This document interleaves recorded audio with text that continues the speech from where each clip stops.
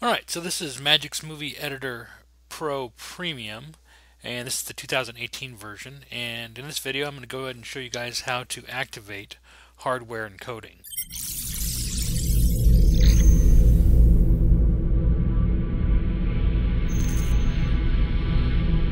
So, when I first got this program, it was incredibly slow when you wanted to export files. So let's go over here and export.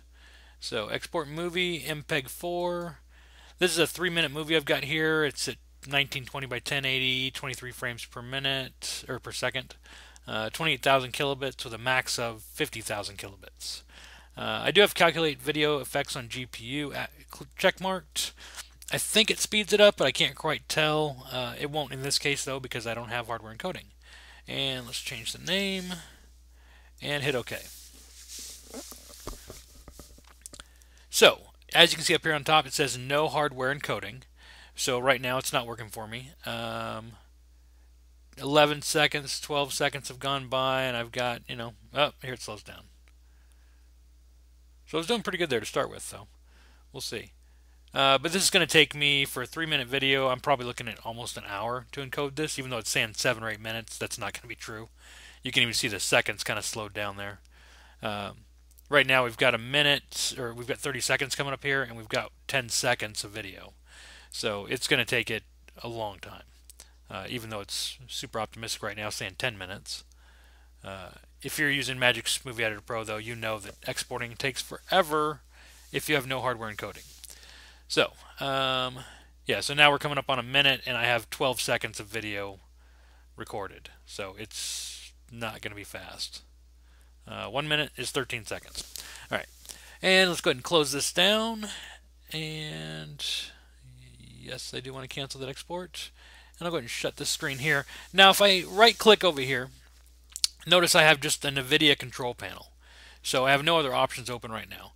I'm going to go ahead and shut down my computer, and I'll walk you guys through on what I'm plugging in on the back of the computer, and then I will reboot with hardware encoding. You are going to have to download some new drivers, possibly. I did, and I'll leave some links in the description for where I went for that. But it should also do it automatically. As soon as you go in there and say, find drivers, let it find it on the internet, it found it for me just fine. So, all right, so I'm going to go ahead and shut this down. So we're now looking at the back side of my computer, and you can see that, I've unplugged one of these little black covers.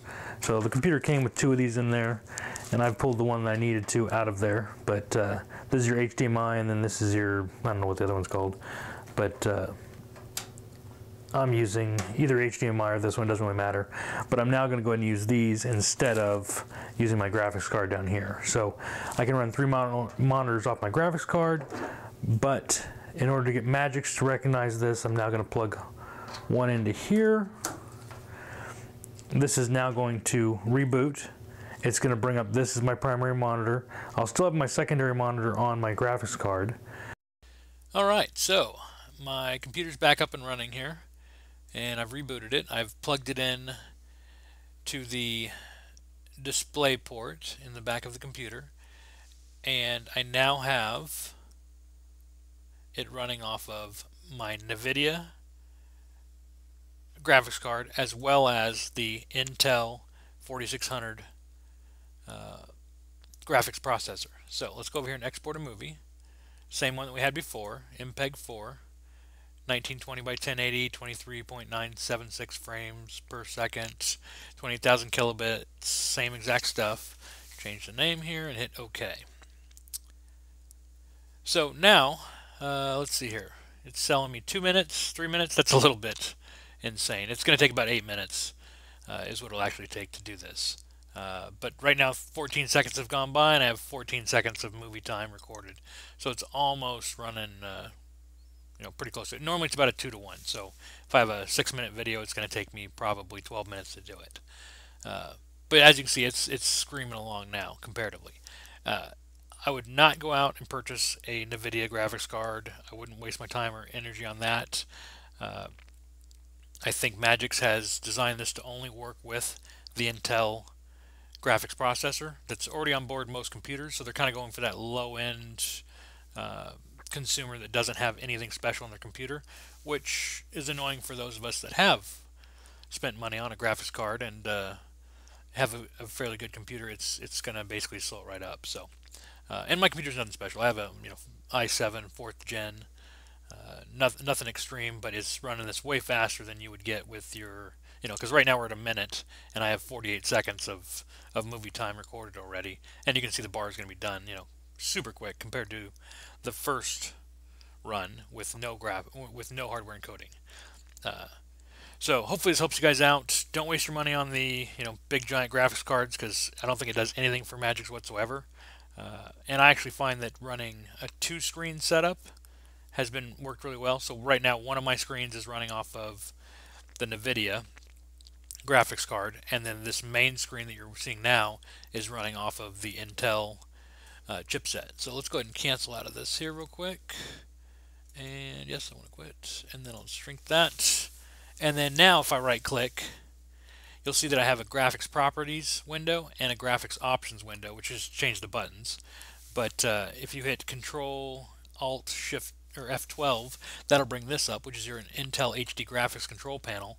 And this updated when I updated my drivers. I'll leave a link to where I kind of found this, but it's been a while since I did this, but I think this just updated automatically when I updated my drivers.